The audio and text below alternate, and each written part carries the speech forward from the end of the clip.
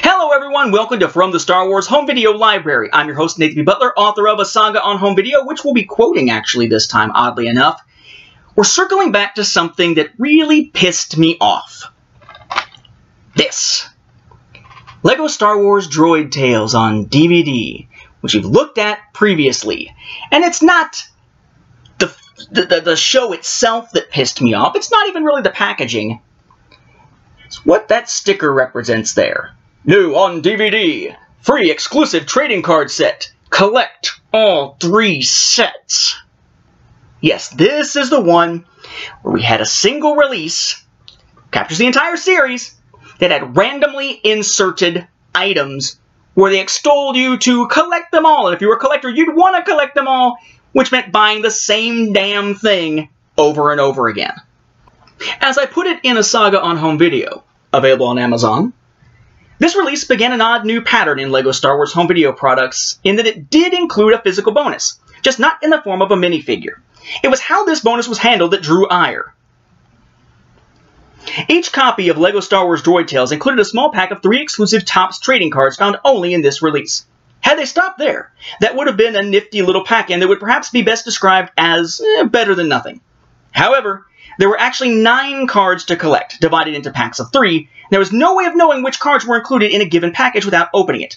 In other words, for someone wanting the entire 9-card set of these exclusive trading cards, they would have to buy Droid Tales on DVD at least 3 times. Probably more, in order to actually get all 3 card packs, with no guarantee of ever actually acquiring a full set without seeking cards on the secondary market. I suppose we can at least be thankful that which 3 were bundled together was predetermined, so no pack of 3 overlap with the cards in a different pack of 3. Only which pack was included was randomized, not the cards per pack. I sometimes sit back after a new release and think, who thought this was a good idea? This was definitely one of those times. Pretty much sums up what I would have said here. So what happened? Why is there a new episode on this? We've already talked about this before. Well, I decided to jump off the deep end. When I originally bought it, of course, it came with 1 set of cards. And eventually, I went on eBay and found that somebody, blessedly, had taken the cards out of theirs and had them up for sale. Granted, cost about as much as buying, another DVD of it, because the DVDs are pretty cheap, like $10 or less most of the time, unless they're sealed. But still, at least I knew what cards I was getting, so I went ahead and got that auction. And I kept searching, and kept searching, and kept searching, and never found the cards that I needed for the other set, the 3rd set. Until finally, I got paid from teaching a bunch of extra students this semester, and said, you know what? F it.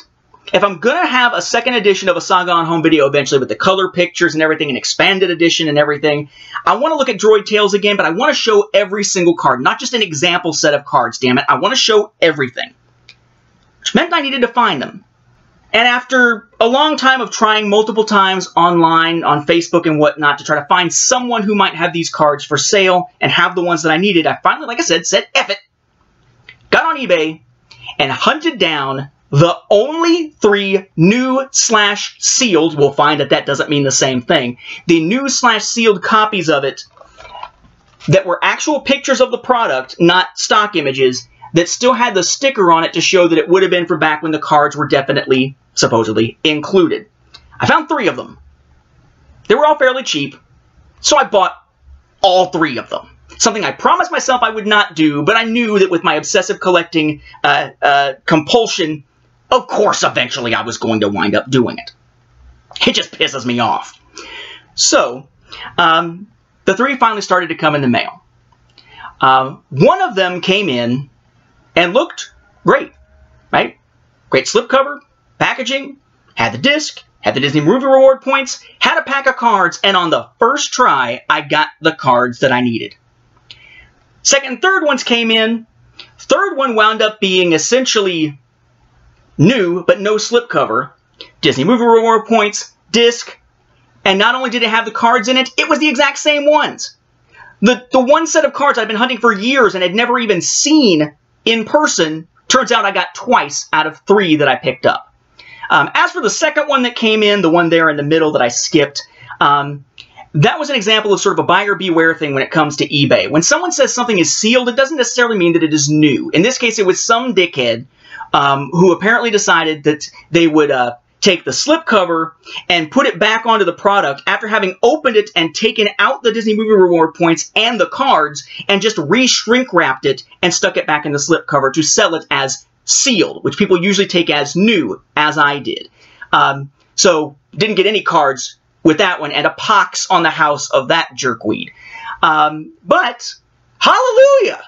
For the cost of basically 3 relatively cheap, supposedly new copies of Droid Tales, which now means I got extras sitting around here that I guess I'll just give away or something, I finally got the cards that I needed. And that's what we want to look at.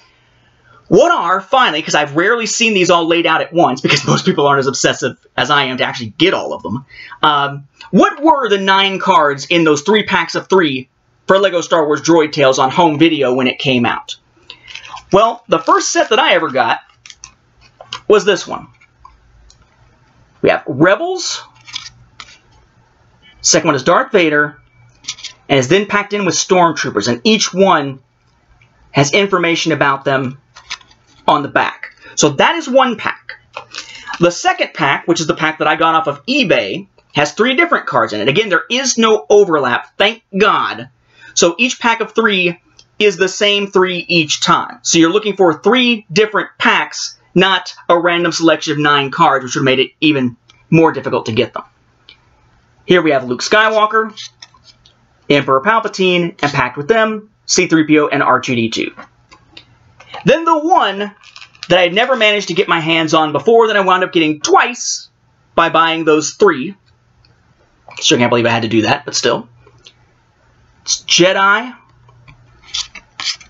Anakin Skywalker, and Darth Maul. So, hallelujah! One of the annoying Holy Grails? Is that even a thing?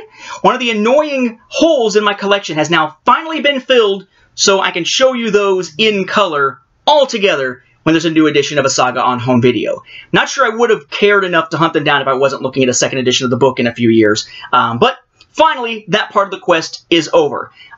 It's a pain. It really is a pain to get your hands on those, but thankfully, most people won't go through the pain because, hey, it's just stupid little cards. Who really cares?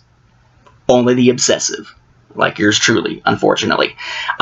Just wanted to show you those now that I've got them all so you can see what all 9 of them are and how they're divided up into 3s. So maybe if you're trying to collect these, you'll know what to look for. But again, it's entirely random, so it all comes down to luck. With that, though, we'll wrap up this episode and my hunt for those stupid things. Thank you for watching, and may the Force be with the home video viewers.